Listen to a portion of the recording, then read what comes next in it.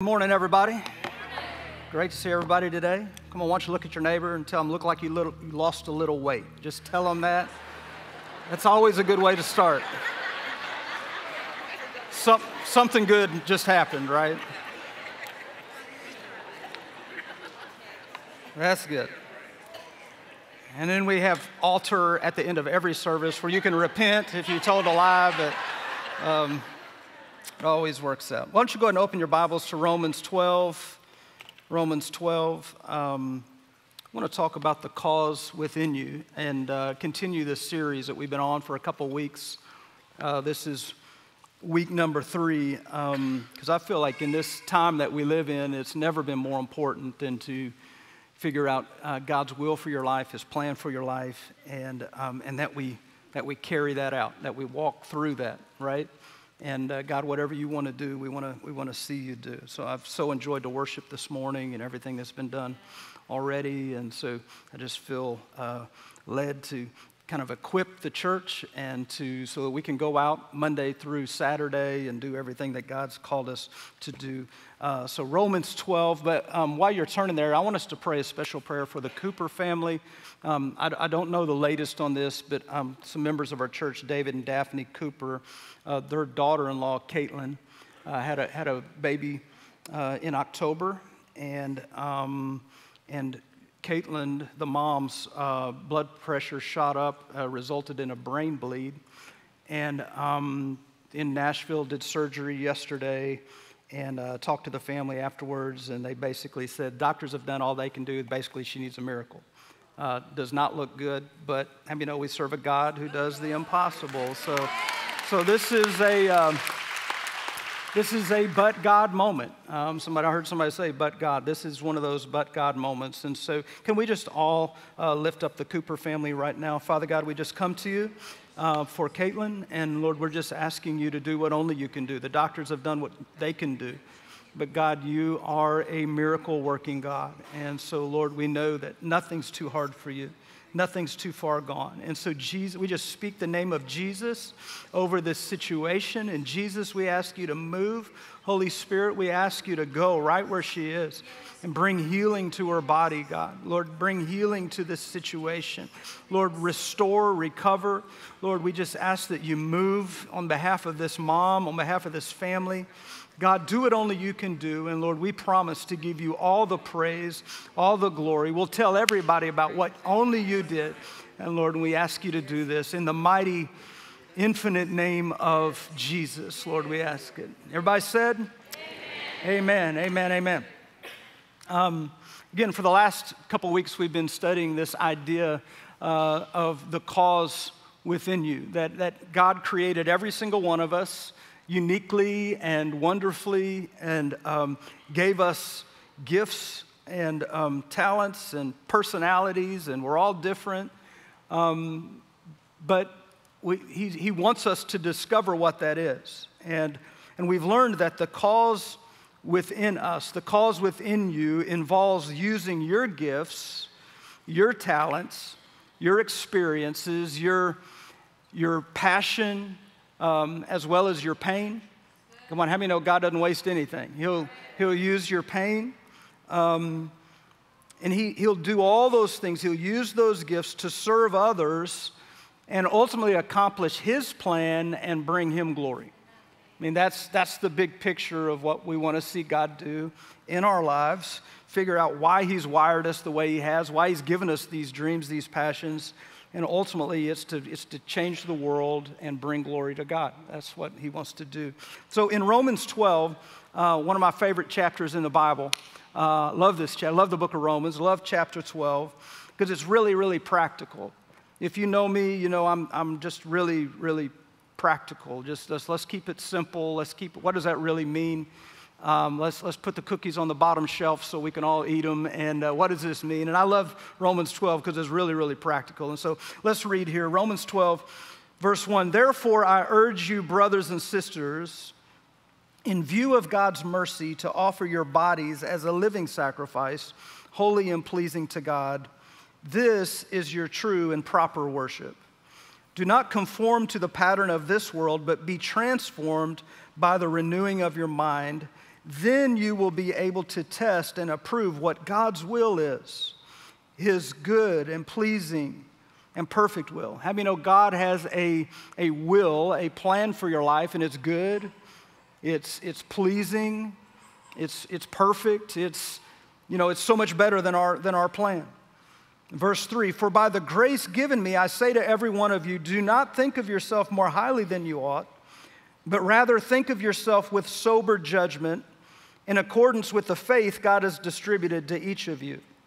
For just as each of us has one body with many members, and these members do not all have the same function, so in Christ we, though many, form one body, and each member belongs to all the others. He says not only do we need each other, but we belong to each other. Come on, think about that. We belong to each other. This is a church that if you found a church home, I want you to know you belong. Every member belongs.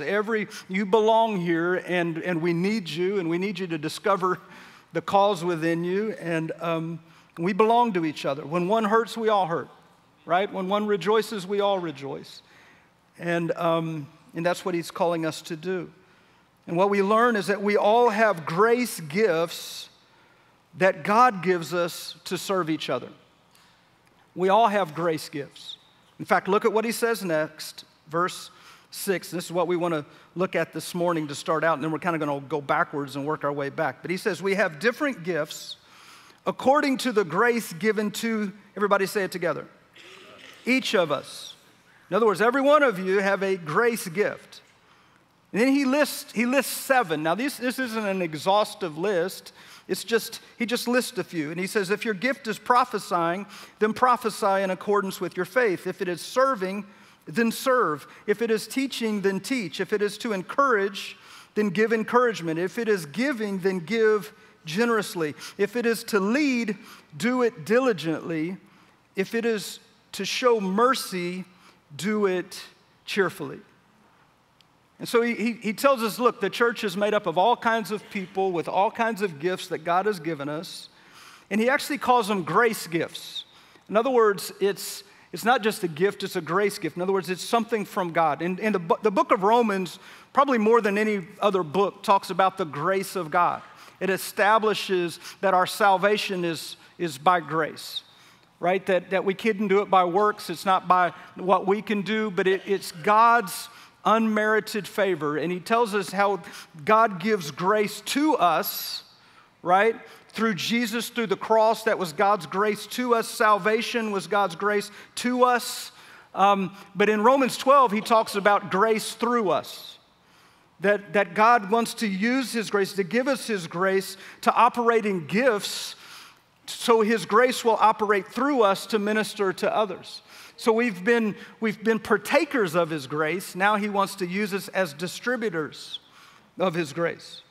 And he says again in verse 6, we have different gifts according to the grace given to each of us. Again, grace is unmerited favor. It's you didn't earn it, you don't deserve it. It was all God. How many know your salvation was all Jesus? All you did was believe. All you did was say yes to the gift. He hands you a gift and says, I'm offering you life, I'm offering you salvation, I'm offering you a chance to be part of my family, and all you did was say yes to the invitation. Come on, that's grace. And what he teaches us, it's the same way with gifts, that there are certain gifts that you didn't ask for, he just gave you. And because we didn't ask for them and we didn't really work for them, those are things that, sometimes we wish we had somebody else's gift. You ever look at somebody else's gift and say, I wish I had that gift? Well, God chose to give you a different gift, right? I wish I could sing like Quinn or sing like James or sing like Ray, but I can't, and that's why they don't have me up here on the worship team, and I've come to be okay with that, but he's given us different gifts, right? It's unmerited favor. And grace is really the gift of God's enabling power at work on the inside of us. It's God doing something on the inside of us that we can't even do on our own. So my question this morning, you might write this down. What's God graced you to do? Write that down. What's God graced me to do? Be praying about that. Think about that. What is that area? What's that thing that he's gifted you to do that no one else can do? He graces different people for different things at different times. And I just want to just insert this today because I know there's a lot of people at different stages in life. There's a lot of young moms and dads in here and with babies. And I just want you, and teenagers and kids. And listen, I want you to know this. You are graced for the place that you're in right now.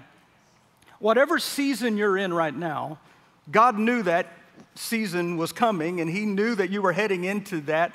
And I want you to know there's grace for that place. There's grace for that season. If you're a young mom and you're just stressed out, I want you to know there's grace for that. Becky and I had the privilege of watching Diana yesterday, our grandbaby, just for a few hours. And I was reminded of how much grace you need. It's because she's awesome, but they're high maintenance. You know, when they're just a few months old, it's like, and Becky, it was like Becky just, you know, we had 3 kids, and Becky just automatically jumps right back in. She's got Diana in one hand, and she's doing laundry with the other, and she's changing the sheets, and she's like, hey, can you hold her? And when I've got Diana, it's like, that's all I got. It's like, I'm just like, I didn't get anything done, but we had a great time. And it's just like, I don't have that grace. But whatever season you're in, listen, if you're a teenager and you're in high school, listen, I know it's stressful, but I'd encourage you to say, God, you promised me grace for this season. You said your grace was sufficient. And Lord, I'm counting on that grace to get me through school, or whatever you are. Just lay hold of that promise that there's grace for your place. But here in Romans 12, Paul lists 7 grace gifts. He talks about prophesying and serving and teaching. He mentions encouraging and giving, leading, mercy, and they're all important. And God says, look, if I've given you that grace, use it. I didn't give it for you to bury it or to waste it. I've given it for you to use it for my glory. And I thought about these gifts, and I thought instead, I've taught on these things extensively, but I thought it'd be kind of neat just to see them in operation. So I just imagined this story. And I thought, imagine that after church, this isn't happening, but imagine that we had planned a big dinner for everybody here. All right, and we were all going to go to the Life Center, and we were going to have a dinner after church, okay? And so we've been planning this. Imagine we've been planning this for a long time, all right? And so we've done all this work to get everything ready. We got the food. We've been preparing for weeks. And then imagine that at 8 o'clock, which is normally when I get here in the mornings, at 8 o'clock on Sunday morning, someone with a prophetic gift comes to me, and they say, Pastor, God woke me up early this morning, because this is usually how it works. God woke me up early this morning, and I saw I saw a lot of smoke. I saw a lot of people in panic. I just felt like I needed to tell you that. And, of course, in my mind, I'm thinking 9/11, right? I'm thinking, wow, Israel. I wonder if that's Israel. I wonder if that's 9/11. I wonder if the U.S. And so I'm thinking about that. But the Bible says we prophesy in part. And usually if somebody's got a prophetic gift, they don't give you the whole thing. It's just like, I saw smoke, I saw panic, and so I'm like, okay, I don't know what to do with that, but I'll be ready when it happens, right? And so then we go through church and no bombs, no nothing, and then we say, all right, everybody, it's time to go next door, let's go eat. And as we're walking over to the Life Center, one of the hospitality workers from the hospitality team comes out and says, oh no, we've burnt the food. And we walk in the Life Center, and it's full of smoke. And the hospitality team is running around in a panic because all of our food has been burnt. And the prophetic person is like, I told you this was, my work here is done. I will be going to McDonald's. I will see you later. And so that's kind of how the prophetic gifts work. It's kind of they see things that others don't see. But then how many know the body of Christ will start jumping into action? And all of a sudden, as we walk in, the person who is responsible for the food, the main one, is crying because they know that there's 500-600 people that we just lost their food. And she's crying because, I can't believe I did that. And the person with the mercy gift, who do you know, who are they going to? They're going to her. And they're going to pull her aside and say, don't worry, it's going to be all right. It could happen to anybody. I remember when I burnt the food, and they don't even care about anything else. All they care about is that person. And that mercy gift is going to go right to that person. And then you're going to have the people with the leadership gift. And that leader gift is going to, you can call it administration or leadership. They're immediately looking around and they're thinking, somebody needs to do something. And who's in charge here? And if nobody steps up, how many know they're ready to step up? If you're not going to do it, I'll do it. And they're going to start saying, all right, you go to Food Giant. All right, I need you to go to Walmart. Where's Jared and Allison? Hey, has the joint, y'all got any food? We need that food. Somebody go to Little Caesars, buy every pizza they can get. And you're already solving the problem of how we're going to feed all these people.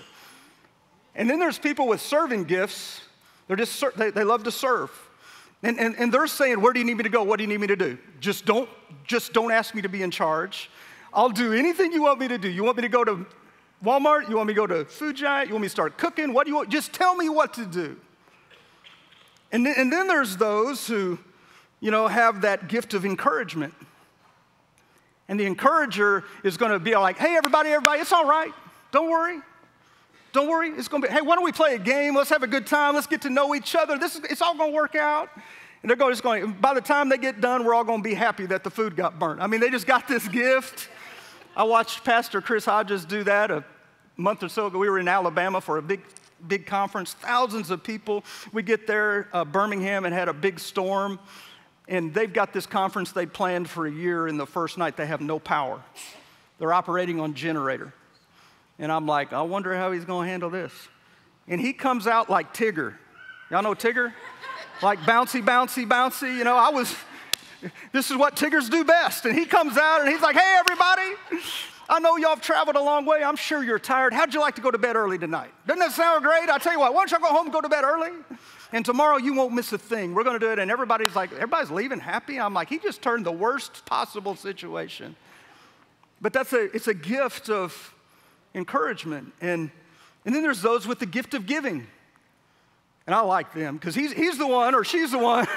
They're the ones that come up to me and say, hey, Pastor, I know we got to buy all this extra food. You just let me know. I want to pay for that. And I'm like, you can do it, my friend. I tell you what, let's go. And if it was the oven's fault, I tell you what, I'll buy the church a new oven. And I'm like, thank you, Jesus. And so every church needs those with the gift of giving. And, you see how all the gifts work together? And then there's the person with the teaching gift. I don't know really where they fit in this story, but I can just only imagine they're like, I've analyzed the situation, and if we'd have done this, this, and this, I tell you what, I can show you how this will never happen again. And they'll give us 3 steps so that we never burn the food again, and it'll be helpful, but not right then. But that's really a picture of the church and how we all have different gifts and we all find our place. Notice there's not a gift of criticism or a gift of complaining. Some people feel like that's a gift from the Lord, but it's not mentioned in the list. And so I wonder, those are just a few. That's not all of the gifts, but did you see yourself in any of those gifts of what God's given you? And I want you to understand God's wired all of us differently, and he says we need each other, and we're different. It's like if you're married, it's a lot like marriage. The church is a whole lot like marriage. You probably married somebody that was very different than you. And it might drive you crazy at times, but if you'll embrace their differences and say, you know what, we're better together. We're better together. And Becky brings things to the relationship that I just don't naturally do or naturally think. But it's better if I'll embrace it instead of resisting it, it's better. And I bring things that are better. It's just, if you'll just embrace it, it'll be... No, she's done really good, I promise you. It's been a whole lot harder for her than it has for me, I'm sure. But I want to give you 3 more keys as we've been studying for the last couple weeks on the cause within you. Let me give you 3 more things that we learned from this text. And the first one is this: if you want to see God use your life, it starts with humility. All right, it really starts here. Look at Romans 12:3. just back up a couple verses there from where we were. He says, "For by the grace given me, I say to every one of you, do not think of yourself more highly than you ought, but rather think of yourself with sober judgment in accordance with the faith God has distributed to each of you." And he says, look, don't think too highly of yourself. If you have a gift, whatever that gift is, and maybe your gift is a visible gift. Maybe, your gift is like my gift, a speaking gift or a teaching gift or something where it's more visible or vocal. He said, remember, don't think too big of yourself. Remember, it was a gift. And it was a gift that was given to you to serve others.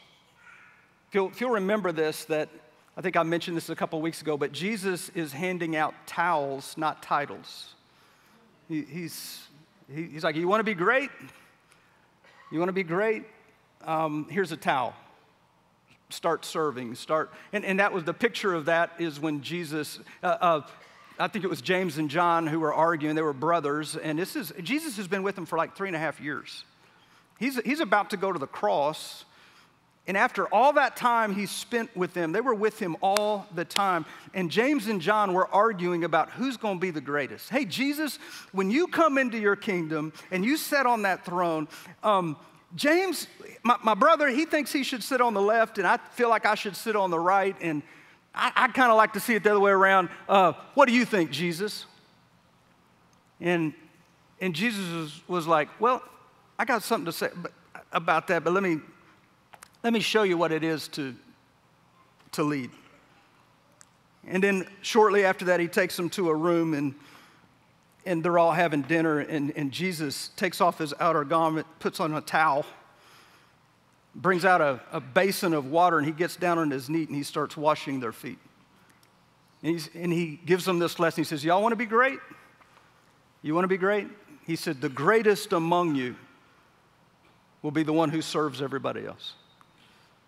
And that's the reminder here of whatever gift God has given you, it was meant to serve others. It was meant to minister. If someone has a singing gift, praise God for that. I'm thankful that we have people on the platform who can sing. It makes it easier, doesn't it? But that gift was given to, not to perform, but to usher the rest of us into the presence of God, to serve the church in worship and saying, come on, everybody, let's worship God together. Not so they're lifted up, but so he's lifted up, right?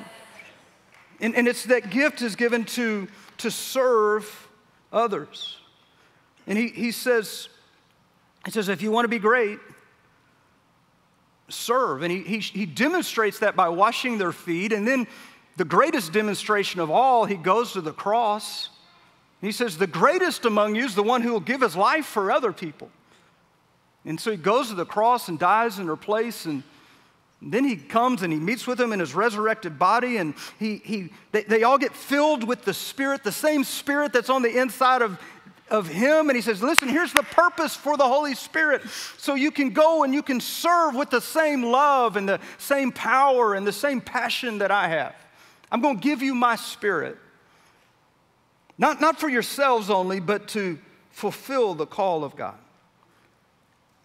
And when all that happened, between the foot washing and the cross and being filled with the Holy Spirit, can I tell you something? They were transformed. James and John were no longer talking about who's going to be the greatest. It was their hearts were changed, and now all of a sudden they have this attitude of we're here to serve, and it's not about us. I think about in Acts chapter 3, you can read it later, but Peter and John go up to the temple at the time of prayer, and when they're going there's a lame man, and God gave them the gift of healing. I'm going to move it. That's been bothering me ever since we were in worship. So anyway, I think that's from Wednesday night. But Peter and John were going up to the temple. They see this lame man, and they ask God for a gift of healing. God gives it.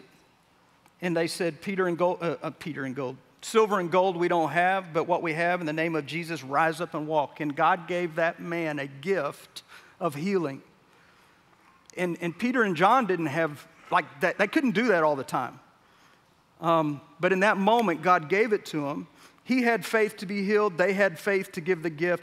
The guy gets up, and then all of a sudden the crowd kind of goes crazy, and they're trying to make a big deal about Peter and John. Like let's worship Peter and John. And Peter and John just shut it down, and they say, don't look at us as if by our godliness or our power that this man walked. They said, it was only the name of Jesus. Don't look at us, look at Jesus. In other words, they got it. They finally realized that the purpose of the gift, the purpose of what God does in our life is to minister to other people, and that Jesus gets all the glory. And God says, if you can do that, if you can stay humble, there's no limit to what I can do with your life. And so he says, whatever gift you've got, remember it came by grace. Listen, if you're naturally merciful, and you just got the gift of mercy, then I would encourage you, don't look down on others who don't naturally have that gift. Well, why can't you just be more like me? Well, why can't you be more humble? I'm just saying, don't look down on others who have that gift. If you're a born leader, can I tell you something? That was a gift. That was a gift from God. And some of you knew you were a leader in kindergarten. I mean, you're bossing, you're leading people, and you're forming groups. And others of you, God calls you to leadership positions, but you're a reluctant leader, but God will give you grace for that too. He gave you that gift to serve others. And I love it what he says. Let's read that verse again. He said, it says, don't think more highly of yourselves, but think of yourself with sober judgment. In other words, what he's saying is have an accurate view of yourself. I've found a lot of people, especially in our church, that it's not that they have too high a view for themselves, they have too low a view of themselves. They don't see themselves the way God sees them.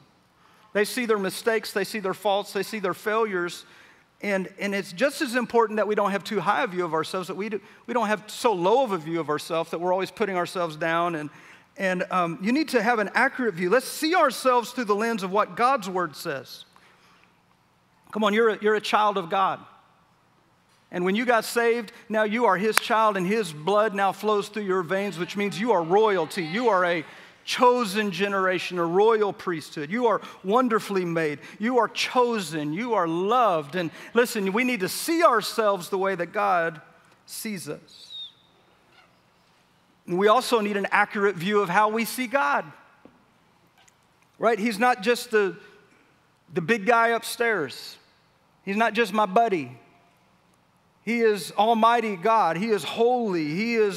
Yes, he's my Father, but he's also the Creator, and he's awesome and holy, and I need to have an accurate view of God. And the attitude of humility says, God, I'm the servant, you're the master. God, you tell me what to do, I'll do it. Here's my hands, here's my feet, I'll do what you want me to do, I'll go where you want me to go. And we used to sing a song a lot growing up, is all to Jesus I surrender. All to him I freely give. I will ever love and trust him, in his presence daily live. I surrender all. Come on, as a consecration song. Lord, here's my life. You purchased it, you bought it, I give you everything. But listen, in order to think like that, we have to have our mind renewed. We have to have our thinking transformed. And so here's the second thing. Write this down. God has a good, pleasing, or you can take a picture. This is kind of long. God has a good, pleasing, and perfect plan for our lives, but we only discover it when we reject the world's plan and let God shape our thinking and direct our steps. And I wanted to make that really short, but it just kept going. God has a good, pleasing, and perfect plan for our lives, but we only discover it when we reject the world's plan and let God shape our thinking and direct our steps. Look how it says it in Romans 12. He says it this way, do not conform to the pattern of this world, but be transformed by the renewing of your mind. Then you'll be able to test and approve what God's will is, his good, pleasing, and perfect will. In other words, God has a will for you. He has a plan, and he wants you to discover it But in order to discover it, some of y'all like, God, show me your plan. And he's like, I want to show you my plan, but it starts when we don't conform to the pattern of this world. It's not going to come through worldly thinking. It's going to come as our minds are renewed and transformed. And listen, when it takes a process. How many know when you got saved, God made you right? You were right before God. He took all your sin away. And when you stand before God, you're holy and just and righteous before him. How many know that's true? But how many know when you got saved, he didn't make you bright? You still got the same brain you had before. You still think the same way. And so he says, in order for God's plan and God's will to be revealed to us, we have to have our mind transformed. And the reality is, if you were in the world a long time, or you just living in the world, we've got a whole lot of stuff up there that has to be relearned and rethought and dealt with. And when you get saved, spiritually, you're a baby, and we got to grow up. And we grow up by, it's a combination of the Word of God and the Spirit of God. And listen, we have to be, this is to everybody, we have to be intentional about daily renewing our minds, because there's a current in this world that you'll get swept up in if you're not intentional about it. I've told this years ago, but I grew up in the country, and we didn't swim in swimming pools. We swam in ponds, right? Ponds and lakes. And I remember as a kid, I grew up in Henderson, Kentucky, and one Saturday, my dad had bought a boat. It wasn't a new boat, it was a used boat, which meant we worked on it more than we played on it, but or he worked on it. And so we took this boat to the Ohio River, and never been in a river before. I swam in ponds and lakes. And we're at the Thunder over to the Ohio, or whatever it is, and time trials, boat races and stuff. And I'm there, I'm a kid, and I'm hot, and I'm sweating. I'm like, Dad, please let me get in the water. Please let me get in the water. And he's like, fine, get in the water. I jumped in that river, and we were anchored. We were anchored. The boats were still, because there were boats all around us. And the minute I jumped in that water, listen, it just swept me away. And thankfully, there was people about 3 boats back. Somebody just reaches down, picks me up, and they're like, we got your kid. It is. But what I realized is that there was a current there, and that's the way this world is. And listen, unless you're anchored to Jesus, unless you're anchored to the Word of God, and unless you're intentional about staying anchored, that my thinking is going to be based on what the Bible says, I'm going to be led by the Spirit. If not, the minute you get up, you're stepping into a river. The minute you turn on your TV, the minute you turn on your phone, the minute you go to school, the minute you go to work, listen, there is a current that will sweep you up in it. And it's not like you're trying to go that direction, everybody. It's just going to carry you away. But if we get up every day and say, no, I'm going to start my day in the Word. I'm going to start my day in prayer. Throughout the day, I'm going to meditate on the Word of God and allow Him to transform my thinking. Notice what he says again in Romans 12:2. Do not conform. Come on, how many know we're supposed to be non-conformists? Everybody wants you to conform. Y'all just conform. Y'all just be like everybody else. You're not supposed to be like everybody else. We're not supposed to conform, we're supposed to be transformed. That word transformed it's like metamorpho in the Greek. It's where we get our word metamorphosis. Think about caterpillar to butterfly. That's transformation. But what hit me is this week I realized that word, as I was studying this, is the same word that's used when in Matthew, I think it's 17, when Jesus was on the Mount of Transfiguration. Same word. And it says he was there with I think it was Peter, James, and John. And while he was on that mountain, he takes them up to a high mountain by themselves. And the Bible says he was transfigured before them. And his face began to shine like the sun. His clothes began to shine like bright white light. And don't think it was like a spotlight from heaven on Jesus. That wasn't it. What it was what was on the inside of him came out.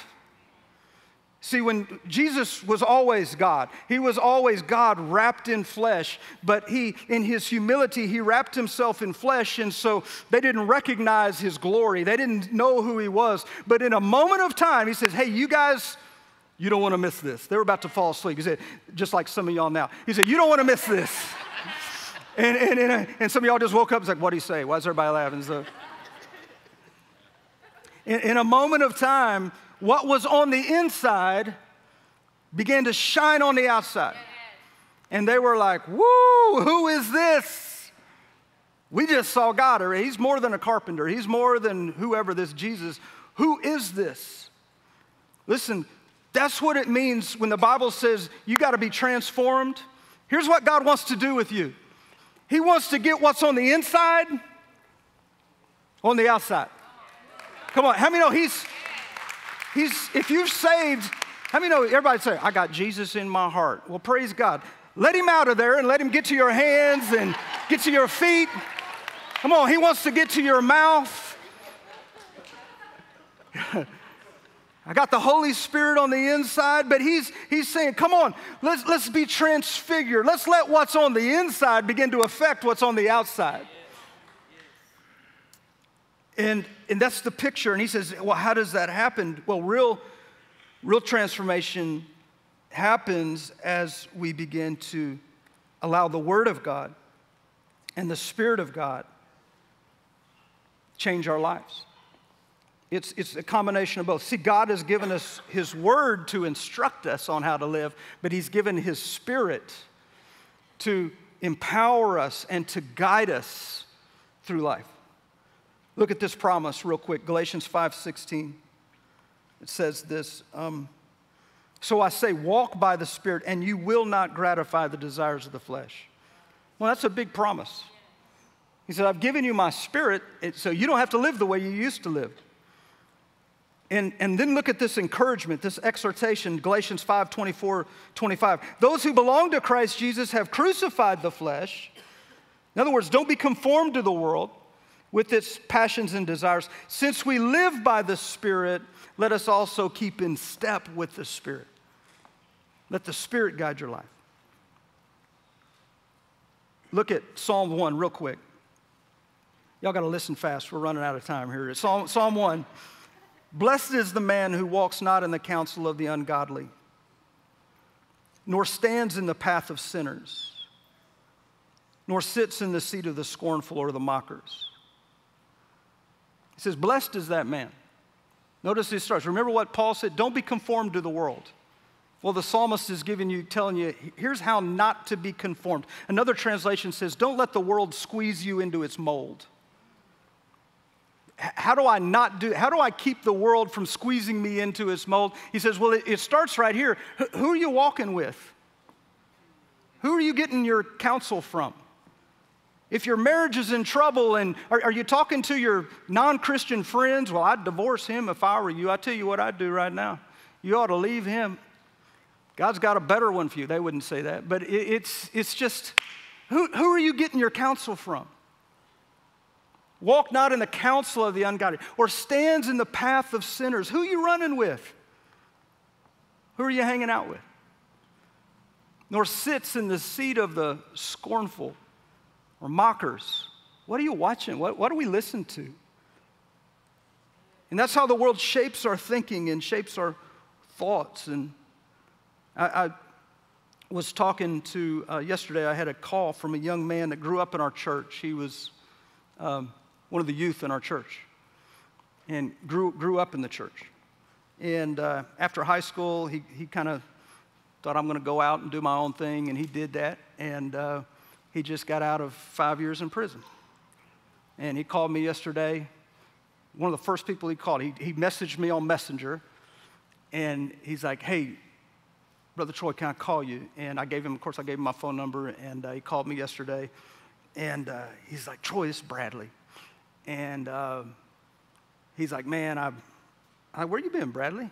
And I didn't know. And he told me, man, I hate to hear that. And he said, but I've been sober for 6 years. Prison helps with that. And he said, I'm ready to get on the right track. I'm ready. I'm ready. And so I'm like, Bradley, you got to, watch who you hang out with. Get you a good job. Yesterday was Saturday. I said, where are you going to church tomorrow?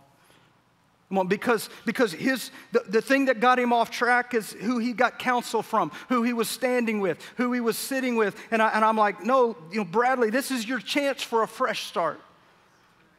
Can't wait to follow up with him today, see how it went. But look at this. Look at verse 2. It says, but the one who's blessed, his delight is in the law of the Lord, and in his law he meditates. Come on, everybody say it. Day and night. It's not just a morning devo. It's day and night. I'm thinking about the Lord. He's on my mind. And he says, that one will be like a tree who's planted by the rivers of living water. It'll bring forth its fruit in season. His leaf will never prosper. Whatever he does will prosper. In other words, it doesn't matter what's going on in the world. It doesn't matter if you're plugged into the Lord, if you're plugged into his word, if you're being led by his spirit. It doesn't matter what goes on in the world around us. He's saying that the one, Becky, you can come, worship team, you guys can come on up. His delight is in the law of the Lord. In his law he meditates. In other words, what he's saying is this: God's word, the one who's being transformed, the one who is discovered the cause within them, is the one who is allowing God's word to govern their thinking, govern their decisions. Every decision passes through the filter of God's word. It's not just what I feel, it's what does God's word say. Let me make one comment about the upcoming election, all right? Just one. Let me give you real quick. Number one, don't put your faith or hope in a political candidate. This is just a couple weeks away. This will just maybe help somebody. Don't put your faith or hope in a political candidate. They're not the Messiah. Jesus is our Messiah. All right? Number two, if you have the right to vote, you should, and you should steward that vote well. People died so you could vote. All right? So steward it well. Here's the third thing. Don't vote for a personality, right? And we got some personalities out there. Don't vote for a personality, vote on policy. Personalities come and go. A few years they'll be gone, but policy sticks around a long time. And so we'll say, well, what do I do? Here's what I do. I find out where each candidate stands on issues, and then I run them through the filter. Who is most pro-Israel? Who's most pro-life? Neither one of them are perfect. Which one's the closest? Which one lines up with biblical values the closest? And then it takes the emotion out of it. And it just says, okay, I'm just going to do my best to filter it through that. And then whoever wins, wins, and I'm going to pray for them either way. And in the process, I'm going to be nice to people. Because we're called to love, right? All right, that's enough about that. All right, here's the last thing. We only experience the cause within us when we yield our bodies to the Lord. Look how it started, Romans 12, verse 1. Therefore, I urge you, brothers and sisters, in view of God's mercy,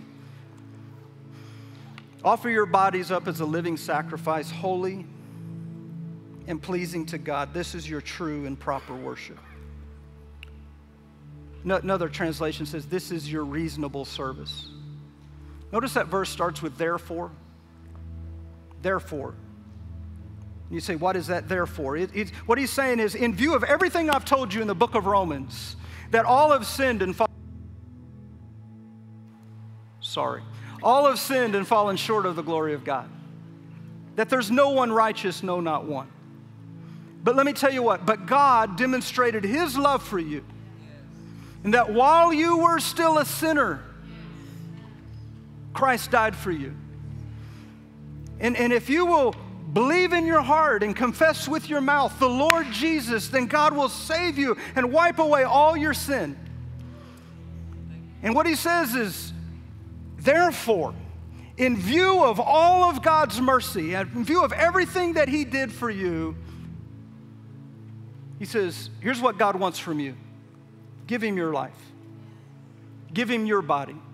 He says, give your body as a living sacrifice. He doesn't need any more dead sacrifices. Come on, Jesus was the end of that. He was the last sacrifice that ever had to die. For once and for all, he shed his blood for everyone. And he says, I don't need any more dead sacrifices. What I want is some living sacrifices. Some people say, Lord, here's my body. Do with me what you want. Whatever gift you want to give, whatever place you want me to go, God, my life is yours. And I'll surrender everything to you.